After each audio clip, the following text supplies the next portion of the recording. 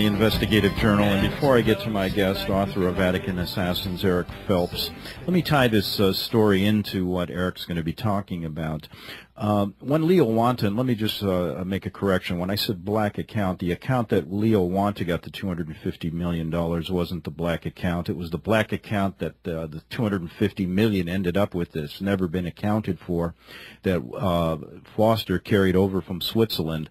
Now, the interesting part of this story is that Leo Wanta was trying to do the right thing. He was trying to get the money. He always has tried to get over $27 trillion back to the American people, even to this day. And he has been unsuccessful due to the fact that at this moment when Foster was sent back to the States, that was July 7th or 8th, before he was killed on July 20th, 1993, Wanta was put in a dungeon in Switzerland. And guess who tried to save him? A gentleman by the name of Yitzhak Rabin sent a letter and tried to get him out. When the corrupt people in Switzerland heard Yitzhak Rabin was on his way to help Leo Wanta was taken in chains and sent to America before Rabin could get there. Now, I'm looking, Yitzhak Rabin, of course, then was killed in 1995. Now, I'm looking at a photo on Vatican Assassins' website, and it's a photo of Leah Rabin in 1995 with Pope John Paul II. Now, let me read to you what Eric Phelps says about this photo, and then we're going to get to Eric about some really interesting things that have come up since we last talked to him. He says this photo taken from November 13th, 2000 edition of the Pittsburgh Tribune Review depicts the late Leah Rabin in 1995 following her private audience at the Vatican with the greatest accomplice to her husband's, that's Yitzhak Rabin, who was trying to help Mr. Wanta, cold-blooded murder. The infallible Pope John Paul II, the Mossad, and the arm of the Jesuit generals' international intelligence community carried out the assassination as the disobedient Freemason and Prime Minister Yitzhak Rabin opposed Rome's policy for Zionist Israel. For the Jesuits will never allow any portion of the old city of Jerusalem to be given to the Muslims, especially the Palestinians controlled by the order through Arafat. Indeed. And Eric says this, the arm of the church is long. Eric Phelps, how are you today? Pleased to be with you, Greg. Thank you for having me. And that is quite a quote, quite a picture, and quite, the church's arm is very long. Tell us again, just to refresh our listeners' memories. You've been with us before. And tell us why you feel, if we want to stop the New World Order, one good step is to remove the Jesuits from American soil. Absolutely right. They've been suppressed and expelled at least 80 times in their past, since their inception in 1540 to the present. The most powerful nations of Europe have expelled them, especially the Roman Catholic nations of France, Portugal, and Spain in the 1700s. And Britain had expelled them many times. France has expelled them, I've counted, no less than 8 times. Germany expelled them in 1872, so Russia expelled them in 1820 until they were formally readmitted by Lenin in 1922. So the Jesuits have been expelled as a matter of state policy, not as a matter of their religion, and that they're always dabbling in politics seeking to control the state. And the ultimate expulsion was Pope Clement XIV's papal bull of suppression and extinction, Dominic Acredemptor Noster, that he signed in 1773, which officially did away with the Jesuit order. Now, can you tell us how, and just in a quick recap before we get into some other interesting points, just how the Jesuits have infiltrated and have a working relationship with people like the Knights of Malta, the Shriners, the Freemasons, Knights of Columbus, and other groups? How does this work after your research, after you've done extensive research into this? Okay, with regard to the Knights of Malta, the Jesuits control the Pope. The Black Pope controls the White Pope, with the Black Pope being Peter Hans Kolvenbach, the White Pope being Pope Benedict XVI. The Pope then controls the Knights of Malta, in that the Grand Master of the Knights of Malta is a cardinal, and he was conferred that status by Leo XIII around 1878. The Jesuits control, again, the papacy, and thus they control the Knights of Columbus through the papacy. The Jesuits wrote all the high rites of Scottish Rite Freemasonry. They wrote the first 25 rites in the College of Clermont in Paris, France in 1754, according to my Masonic book, Ask Me Another Brother, a Masonic quiz book. And so they wrote the first 25 degrees of Scottish Rite, and they wrote the last 8 degrees when they were protected by Frederick the Great, when they were expelled and suppressed by the Pope. So they created the Council of the 33rd Degree and thus control all high-level Freemasonry. In fact, Leo XIII's Secretary of State, Cardinal Rumpala, was a member of the high-level Masonic OTO, Order of Oriental Templars, the same as was Aleister Crowley. So the Jesuits control Freemasonry not through the Papacy, but directly through the Black Pope himself, via the Illuminati and other secret societies, and then they control the Roman Catholic brotherhoods through the Pope and thus his hierarchy. How would you say they went about? One of the things that I've read that you've researched is that one of their main goals was to infiltrate the Catholic Church. They knew they had to do this in order to reach their goal with their other minions, and that means the goal of the New World Order, to take over the world. Tell us how, I guess, they began this. When did this begin, and how is it? What is the present situation in the Vatican? Okay, the Jesuit order is the spearhead or the backbone behind the Counter-reformation. And therefore, the purpose of the order was to thwart the Reformation, bring it to naught, and then after that, bringing a pope of their power, a pope of their control, to ruling the world through the third Hebrew temple to be rebuilt in Jerusalem. That's always been their plan.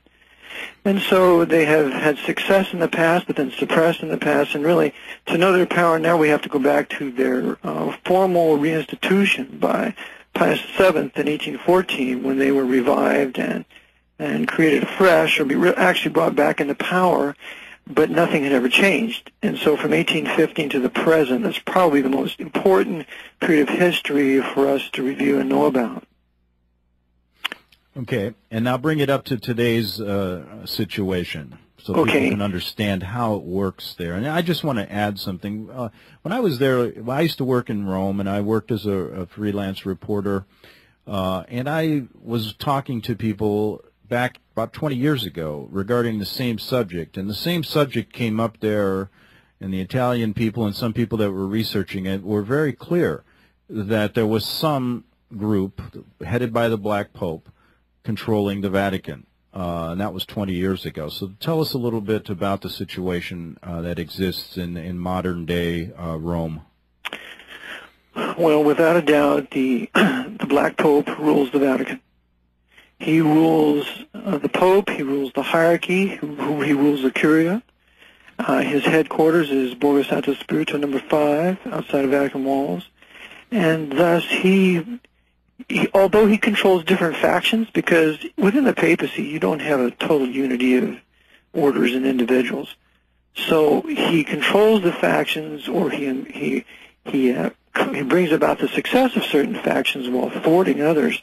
But ultimately, at the very pinnacle of power stands the Jesuits and his assistants, and they in turn control the papacy. And in fact, when I spoke in Nevada several years ago, there was a Roman Catholic woman there, and she said to me, "I want to know why you're still alive." Mm-hmm. And I said, "Well, I just believe the Lord is sovereign. He'll take care of me, and when he's finished with me, then he will allow the Jesuits to kill me, as long as I keep personal sin out of my life and I seek to be obedient to him." And she says, "I want you to know that in the Catholic Church I went to for years, that when the Jesuits ever came, our priests were all scared to death and had the nervous sweats." Yeah, I mean, that's a question. I mean, you make no bones about it. You've done the research, and I know you're not talking just from the top of your head here. You've researched this issue, and I know your heart is in the right place to get at the bottom of this evil that's taken over in our government. We can see it.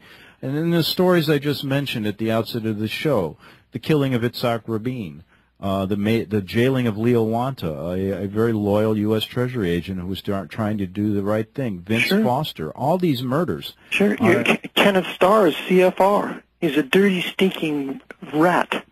Okay, and what is, you don't make any bones about it. No. And we shouldn't. We should call a spade a spade. Kenneth Starr was a member of the Council on Foreign Relations. He's a good buddy of Clinton, Dick Cheney, all those other criminals member on the Council on Foreign Relations. Which group should be abolished? Or in fact, it should be tried for high treason and every one of them executed. Just like the Royal Institute for International Affairs in England. The Papacy runs England through the RIIA, just as it does here through the CFR and Trilateral Commission. Now, when you were talking to that Catholic lady, the question now arises: how do you differentiate? And I know, I just want you to explain this to our listeners. When people think of the Jesuits, they think of a Catholic order. They are anything but. That's correct. That. Can you explain that and how we can differentiate between that? And how far deep does this go into the Jesuit order? I'm sure there's some priests in the Jesuit order that have no idea what's going on at the top level.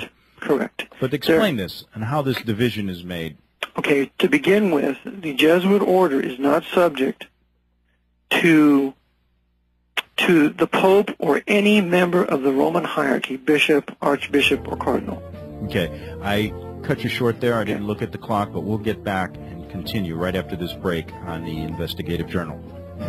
Here on the radio, right here on the air, basically what I'm doing with Eric Phelps is he's taking off the black cloth of the Jesuits right now. He's exposing them for what he thinks they really are. Eric, go ahead so people can understand what this order really is all about. Okay. Their secret worship is Luciferianism or Satanism. In fact, I just discovered a piece out of René Philip Muller's great work, The Secret and Power of the Jesuits, where the Jansenists portrayed the Jesuits as worshiping Baphomet and Satan, and they have an owl at the top of the picture. And it's the very owl that's used at the Bohemian Grove, which the Jesuits established in Northern California many years ago. So they're Satanists, they're Luciferians, they're the Office of Skull and Bones. The Jesuits are the ultimate Skull and Bonesmen, and the initiation of Skull and Bones, it involves Madame de Pompadour, who they desecrate because she was the one who motivated Louis XV to expel the Jesuits from France in 1767. So the Jesuits are Luciferians, and they want to establish a one-world government out of Jerusalem, out of the Third Hebrew Temple, where it will be the worship of Satan, and thus they're merely using the papacy as a means to this end. As they are involved also with their temporal, as you call them, coadjutors. Yes. In our government and governments around the world. Yes. Is that the way you view it from your research? Absolutely. The temporal coadjutors of America, the trusted third party that Ignatius Loyola speaks of in his secret instructions, is the Council on Foreign Relations that was established in 1921 with House and a few others. In England, it's the Royal Institute for International Affairs that was founded in 1919. And they have controlled England, I say, since George III. So the Jesuits always have a trusted third party whereby they control a government. Before their suppression, they always were the confessors or advisors to the king and queens and monarchs. How did they, you know, if I may interrupt, it just came to me. How did they get this type of obedience? And that's the secret of Ignatius Loyola's spiritual exercises.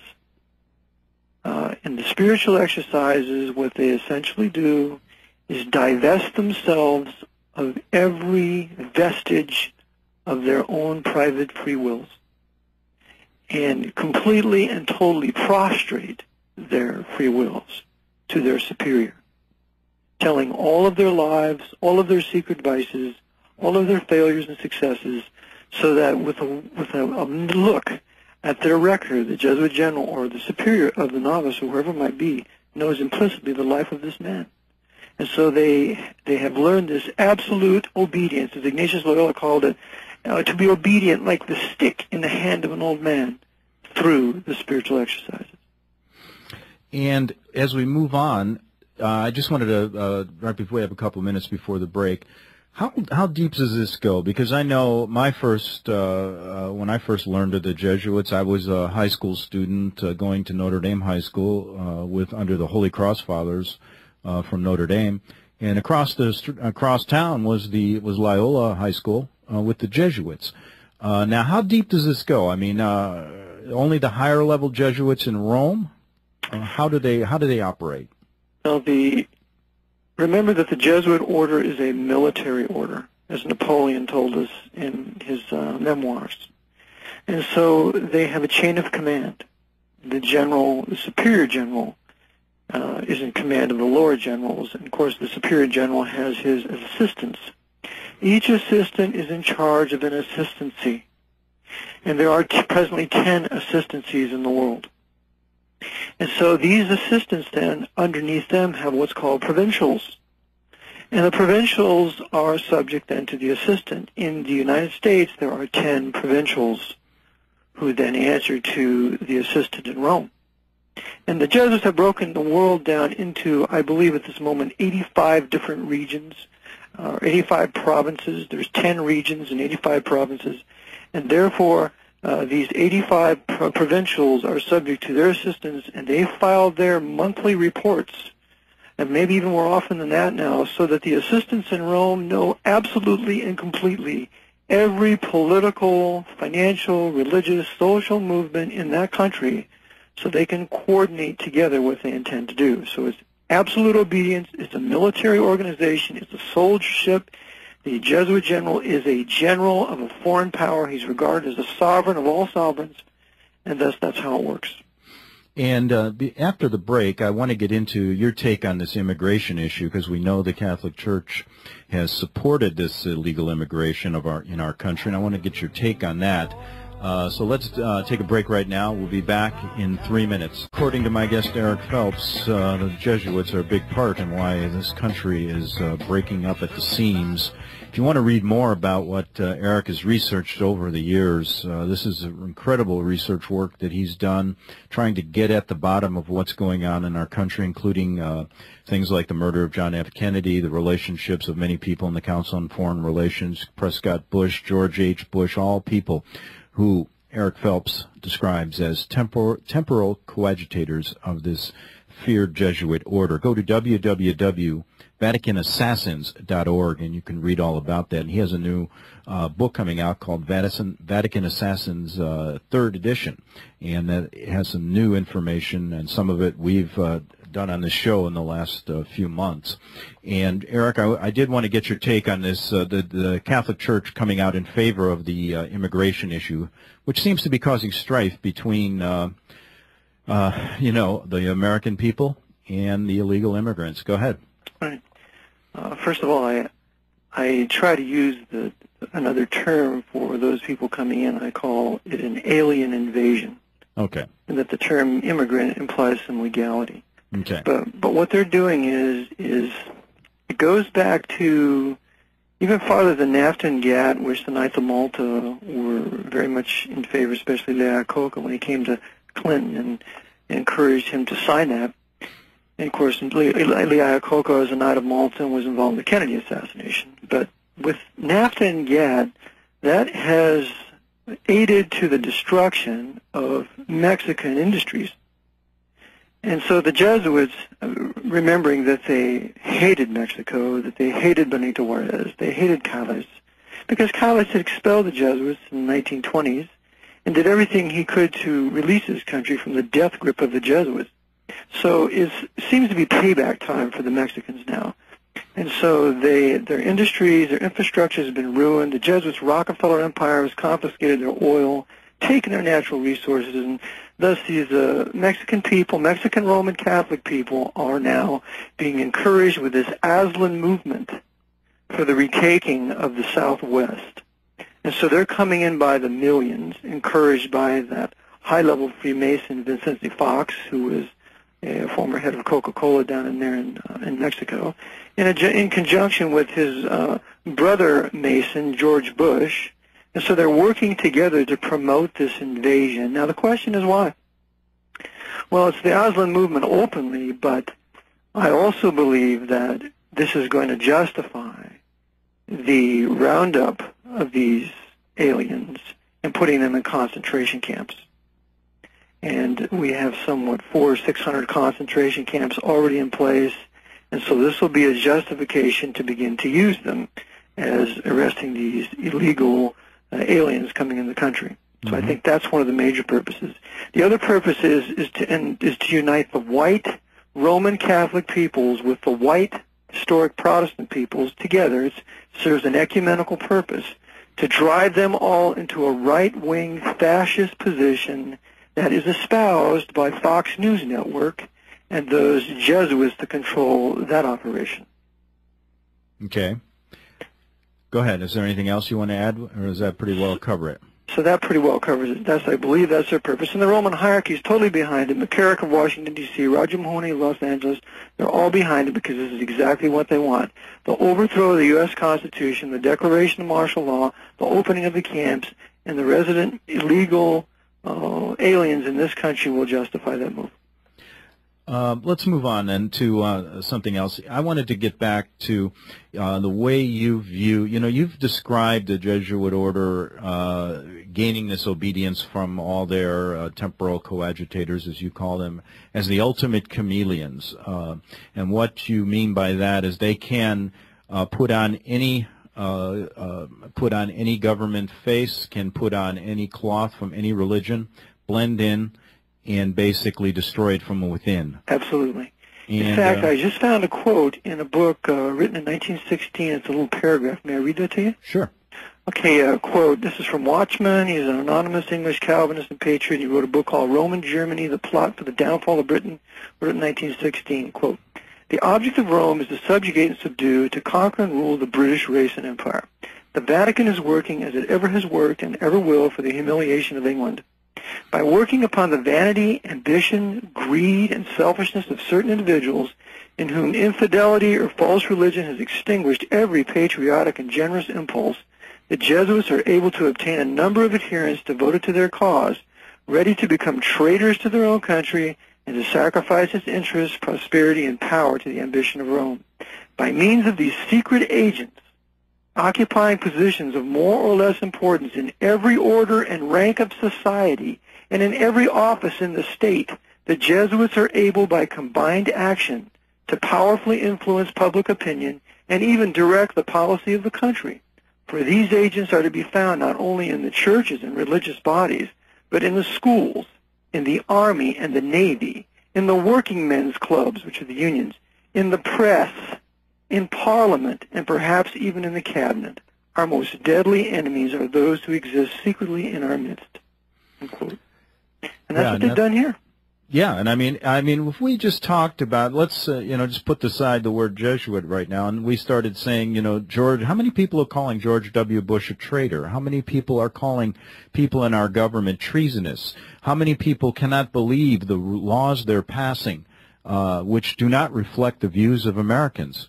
This has to come from somewhere. I mean, and again, when you use the word chameleon and then you put in the Jesuit factor here, add in Georgetown and all the other things you said they control, give us a real flavor of their power in this country right now, if you could, in the next 10 minutes. Okay. Well, they control all the politics. They control every state capital from here in Harrisburg in Pennsylvania to Sacramento in California with Arnold Schwarzenegger. Through that Roman Catholic high-level papal knight, subject to the provincial Thomas Schmaltz, who is also a good friend of Warren Buffett. They control Washington, D.C., and have controlled Washington, D.C. since no later than the assassination of Lincoln, because it was Jesuit Bernard of Wigan that did it and orchestrated it all through John Surratt and others. The Jesuits control the Federal Reserve Bank. It's run by the Knights of Malta, controlling the Class A stockholders, Chase Manhattan Bank, Morgan Guarantee. In fact, Morgan in New York is a direct telex to the Vatican. They control all your notorious religions, all your historic Protestant churches via Freemasonry. They're all apostate. They're all in the National Council, all the World Council of Churches, and they control all your Romanism, all your Roman Catholicism, regardless of the orders, because those orders must be submitted to them. They control all your higher institutions of learning, all your major universities, because they have a party line there that you cannot deviate from. If you're a professor, you will be expelled if you're not a socialist. So they're the masters behind your education, economics, politics, religion, and when you have that, you have just about every vehicle. The American Medical Association, the American Bar Association, all controlled by the Jesuit order. Incredible, incredible. And I know, what do they do? Basically, we talk a lot about all these murder for hires in our government. I mean, this goes on and on and on. I just received an email recently, since the 80s, over 100 scientists and biologists killed. And there's some really interesting correlations between what they're researching in biological warfare and their deaths in strange circumstances. So what do the Jesuits basically, they basically kill people who do not agree with them or find out or try to go against them? Okay, the Black Pope, the Jesuit general, controls the international banking community. With that international banking community, he also controls the international drug trade. With the international drug trade and banking community, he controls all the intelligence agencies. They all work together at the top, from the KGB or the SBR to the CIA to the Mossad to the Pakistani ISI, German BND, British SIS, MI5, MI6. They all work together at the top, because at the top are Knights of Malta who run it. And so then they have, in addition to that, they control all of organized crime. They control the Sicilian mafia. They control the Russian mafia. They control the Japanese Yakuza. They control all the mafia and this all organized crime.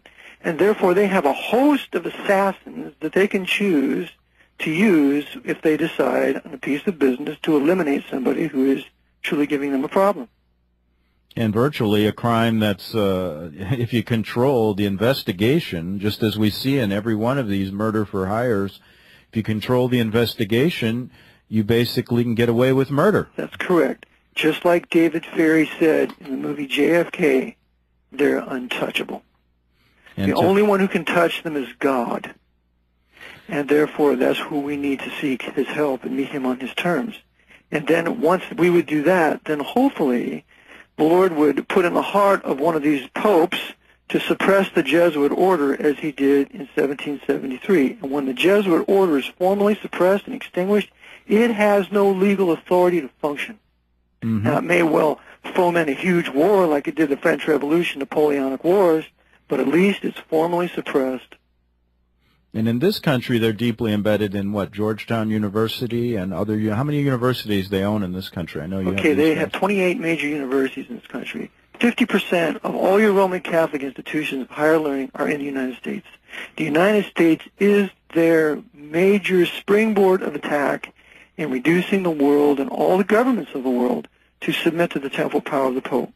So if the Jesuits were expelled from the United States, that would be a great blow for liberty and freedom, not only here, but in the world.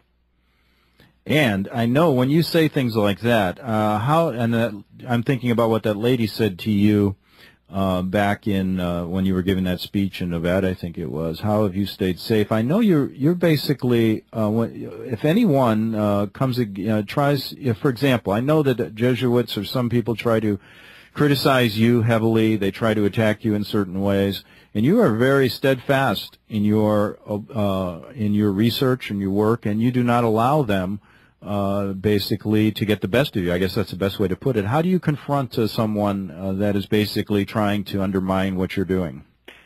Well, what I do is I try never to have an ad hominem attack until I'm forced to, until they force me to it. What I do is I put forward all the information that I have, some key quotes from some very key people in history, and ask them to reconsider their position. And if they don't want to reconsider their position in light of the past suppressions and their present power, then I am forced to debate with them if they will debate with me. If they will not debate me or have me on their show, then I'm calling them openly Jesuit temporal coadjutors. And if they want me to withdraw the charge, then they can either host somebody to deal with the Jesuit order or begin to attack them themselves in showing the works that they've done. And I think your motives here are, there's no anti-Catholic motives. You've said that a number of times on this show. And your motives are pure in a sense where you want to see our country restored. That's correct. If I was anti-Catholic, I would have never written a book to defend President Kennedy and his Jesuit assassination carried out by many high-level prostitute Protestant Freemasons like J. Edgar Hoover and others. So yes, I'm not anti-Roman Catholic people. I am anti-Pope, anti-his doctrines of infallibility and temporal power, anti-Roman hierarchy, anti-Jesuit general, and his Jesuit order that seeks to rule the world and deprive what God has established, and that national sovereignty for nations is key to nations living peacefully with one another. You know what I think would be interesting here again to do this. You have tied. You've said something through your research which was very interesting to think about, and that is how they control both sides of most every war that you can think back of. Let's start in the World War II and bring it up in the next few minutes here, and then we have a break and a few minutes after that. Bring up how they controlled World War II, both sides of the war, and then how they're doing it now in the Middle East. Okay. With regard to the Allied powers, the Jesuits controlled Winston Churchill. They controlled Joseph Stalin. They controlled FDR. And those are the major Allied powers that controlled those three. And with regard to the Axis, they controlled Hirohito. I just finished a piece in my third edition on Hirohito. They controlled Adolf Hitler. They controlled Benito Mussolini. And, of course, they controlled all of Hitler's puppets throughout the Eastern Europe. So they controlled both factions, and then here's the I hate to use the word beauty, here's the intrigue of it all. Then they coordinate these factions together to accomplish what they want to accomplish. For example, when Hitler's generals had were ready to destroy the British at Dunkirk, all of a sudden Hitler issues the order to stop. And this stop order allows the British to escape. Now, of course, you and your listeners know that when you're in war, you want to kill and annihilate the enemy, because as soon as you do that, the war's over.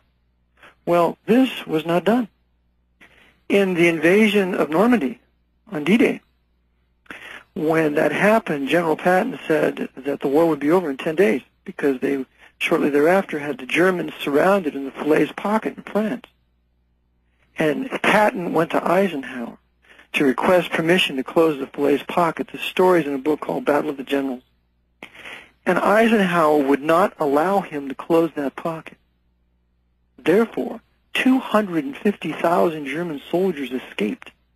And Little Hart writes in his book on with regard to the war, he didn't know why the Americans allowed that to happen, because that secured the Battle of the Bulge. Well, why would they want to extend the war into 1945? Because the majority of your Jews were killed in the concentration camps from June of 1944 till April of 1945. They had more Jews to kill in the East. So there are things like this that happened. In the Battle of Anzio, we see the same thing. There were Jews. They had to get the Jews out of Rome to take them to Auschwitz, so therefore Anzio had to be fought, and Patton was relieved of his command in Sicily. Otherwise, if he was in charge of U.S. forces, he would have went straight to Rome, and they would have not have killed all the Jews, sent them to Auschwitz with General SS General Wolfe there. So they coordinate both sides together majestically, and that's exactly what they're going to do now with the Muslim leaders and the Anglo-American leaders. Well, I might add, just to make it clear, and you're saying through your research that they're able to, and what you've said before, they're able to infiltrate these groups and get these higher powers all playing the same card game, all working with them, correct? Basically correct. Selling out their country and their religions. That's correct. Okay. Listen, we're going to take a break, maybe take a call, finish up. I want to get your take on the Middle East and the Jesuit influence. We'll be back in 3 minutes on the Investigative Journal with Eric Phelps. And one thing, Eric, can you stay about 15 minutes after the hour? If you'd like me to. Okay, yeah. Maybe we'll hold you about 15 minutes longer than we planned. But let me get back to this.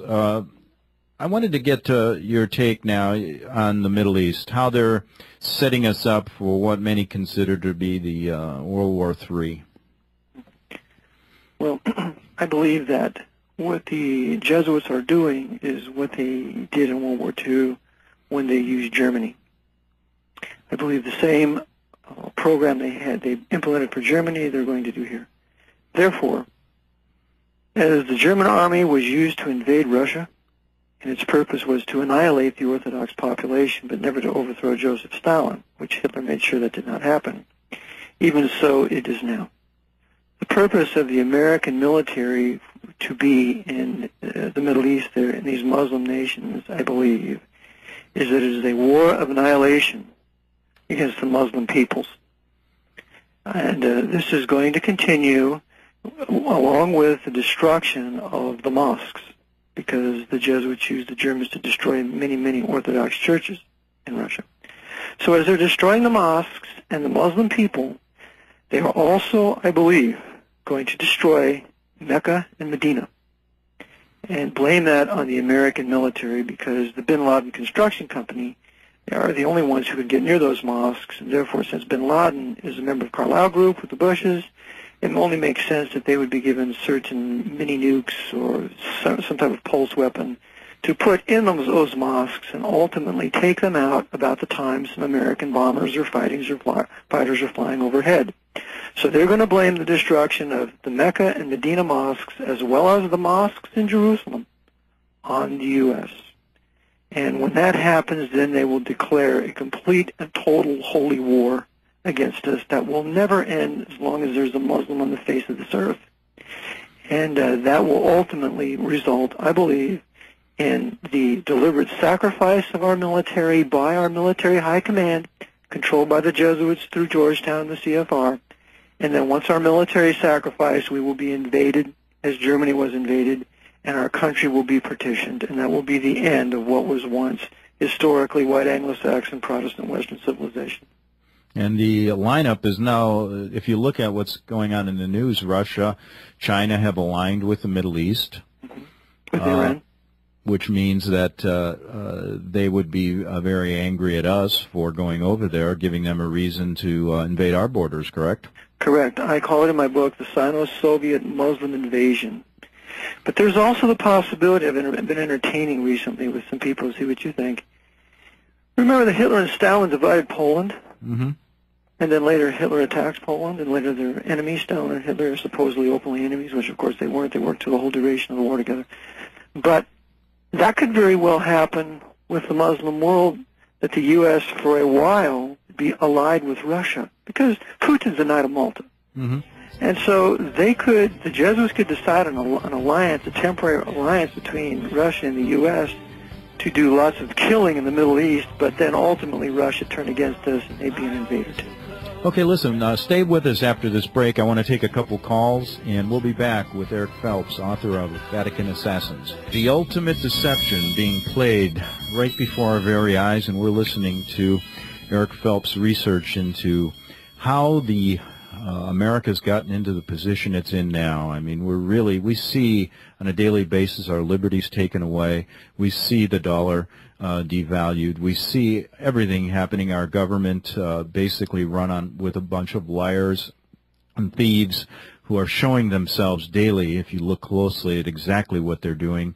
Eric Phelps' research has now uncovered some startling things to many people. For people who've researched this before, it's not so startling, but all goes back to the Vatican, the Black Pope, the Jesuit order, and its minions throughout the world who are bringing about another major war. Let me take a call. Carson in Canada, you're on the Investigative Journal. Hi, Greg. It's a pleasure to talk to you. I enjoy your show. Oh, thank you. And we've kept Eric here, so hopefully you have a question. Yes, I have a quick question for Eric. The Jesuits must have a lobby in Washington, D.C. Who represents the Jesuits?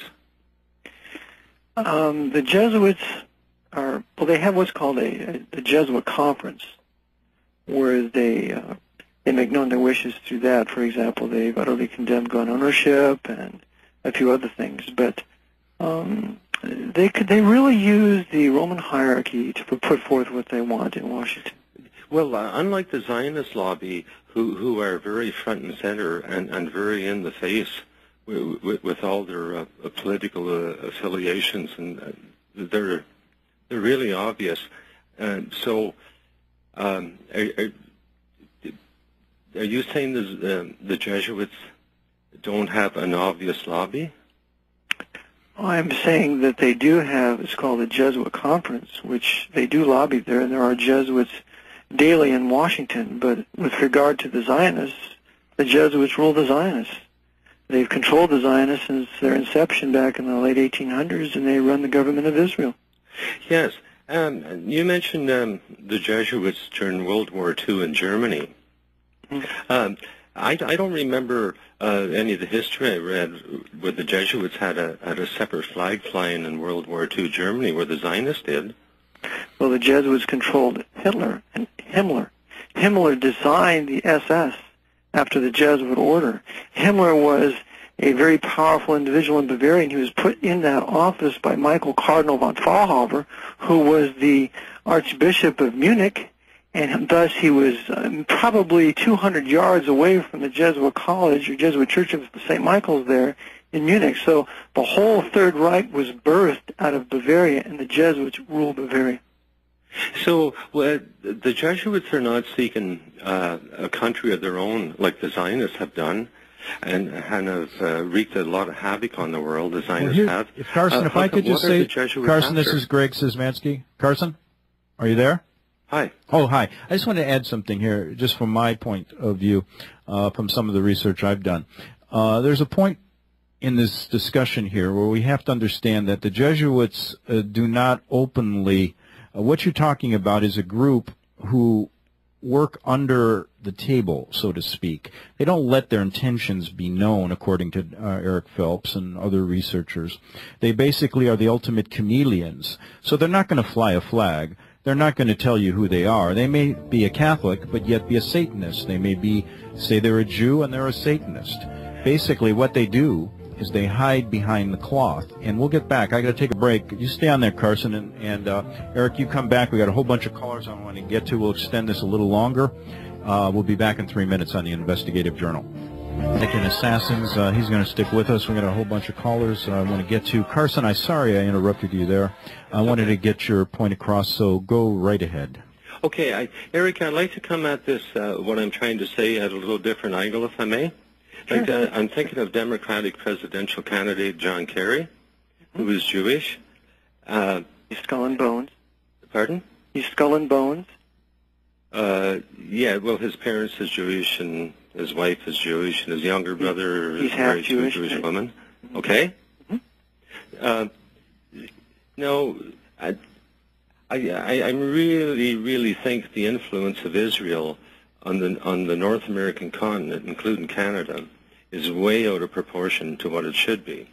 So, I just want to say is, do you feel there's a conspiracy by the Jewish people, to overdo their influence in our way of life?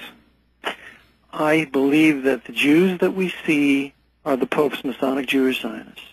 They're loaded all throughout the CFR and also in Canada. But the average Jewish people, they're not out to overthrow a way of life. We have to look at their leaders, like Bronfman and others. They're the ones that are controlled by the Papacy, and thus they are controlled by the Jesuits.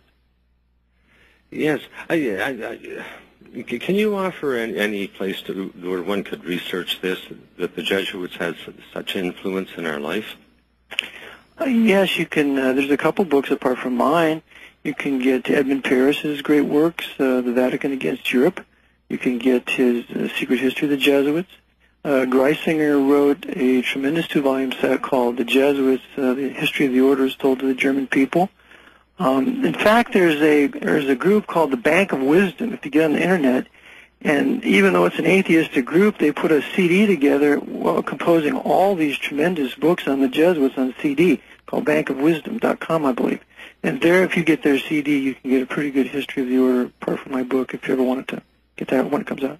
And, Carson, I'm at Ed. You can go to www.vaticanassassins.org and get some information there. Thanks a lot, Carson. I got to move on. Carl in Oklahoma, you're on the Investigative Journal. Yes, Greg. Thank you for taking my call. Okay, go ahead. Nice to have you. Eric, as to the black popes, they are listed in the several prophecies.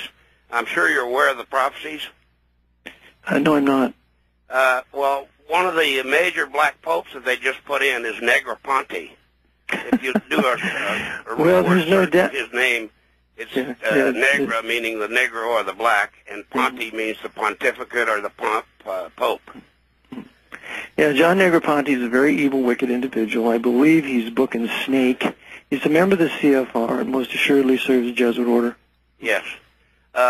I left my number with the producer, and if you can please give me a call after the show, I have some critical information for you that I wish you could consider.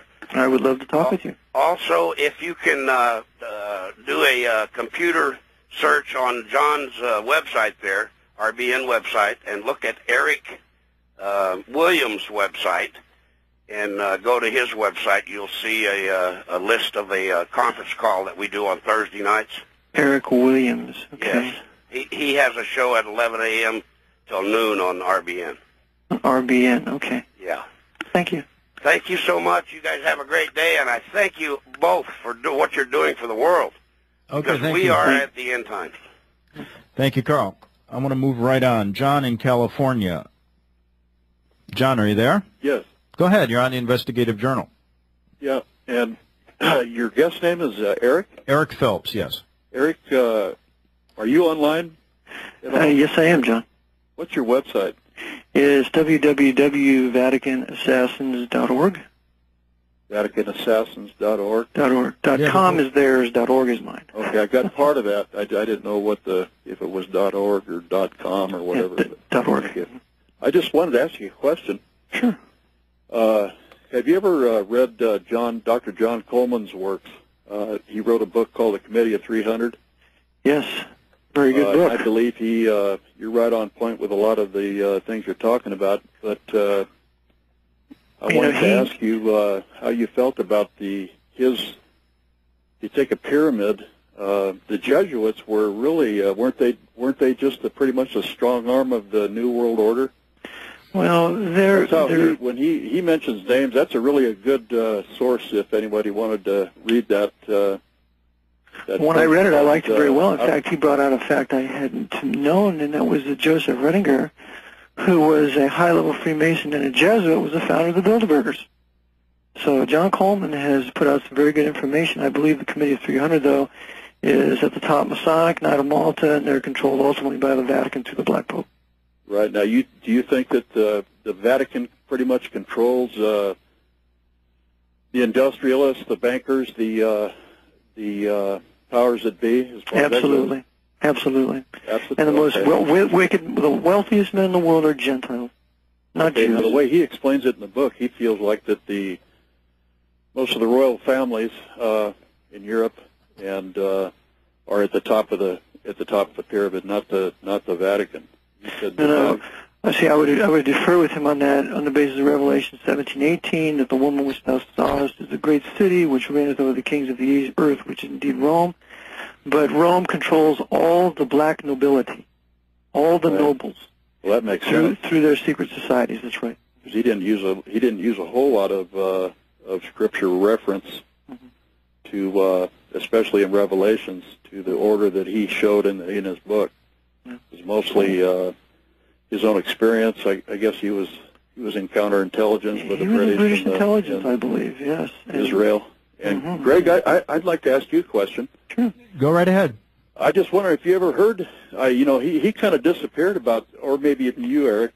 If he's still alive. I don't know. He was supposed to be. I haven't heard from him or used to be. I don't know what happened to John. The first time I ever heard him was, I believe, on John Stadtmiller's program a long, long time ago, probably six years ago. Well, I don't know either. I'll ask John, though. Maybe he knows where he's at. Right. Okay. Anything else? Thank you very much for both you guys doing what you're doing. All right. Thank you. I want to get to Charles in Texas. Charles, you're on the Investigative Journal. Hello, man. Mr. Phelps, how is your book going to be available? It's going to be strictly through the Internet? No, there'll be some people selling it. My old publisher will be offering it first in CD, and hopefully a gentleman has offered to find me some money for the first printing, but it'll be first on CD. Yeah. Is it still going to be in May? Well, I'm shooting for June 1st. June 1st? Yeah. Also, I know you talked about Masonic and Jesuit involvement in racial instigation here in America. Yes. Do you think they're involved with the illegal immigration, the protests that are going on right now? Absolutely. It's the whole Aslan movement that the Jesuits are backing for the purpose of taking back the Southwest, making it, reuniting it with Mexico, and it is very much Masonic, and very much backed by the Roman hierarchy. Just like all the racial agitation between the blacks and the whites and so on, all done by the Jesuits to divide the peoples for the purpose of having internal insurrection and revolution that further justifies martial law. Yeah, I was looking at on the Aslan website, and half of it's like anti-Israel and pro-PLO and all this. That's a sign that's Jesuit controlled. They're also anti-white Anglo-Saxon Protestants. Look for that too. Have you ever heard of a book called Malcolm X's Last Speeches, edited by a guy named Bruce Perry? I have heard of the book, but I've never read it. I've read through it, and Malcolm X talks about how the Ku Klux Klan, how Elijah Muhammad once brought in James Venable, a Ku Klux Klan lawyer, to represent the Nation of Islam in Monroe, Louisiana. Yeah, Malcolm X, who is the one I have the utmost respect for. I devote 2 pages to him in my book. He was the one who said the Nation of Islam and the Ku Klux Klan have the same paymasters. It also said that the Ku Klux Klan was going to give the Nation of Islam land in the Carolinas or Georgia to start their own They've already done it. They've given them farms. That's right. They work together. Very interesting. I've been a fan of you years for a while. I've been waiting to talk to you for a long time. But thank you. My pleasure. All right. Eric, I'll tell you something.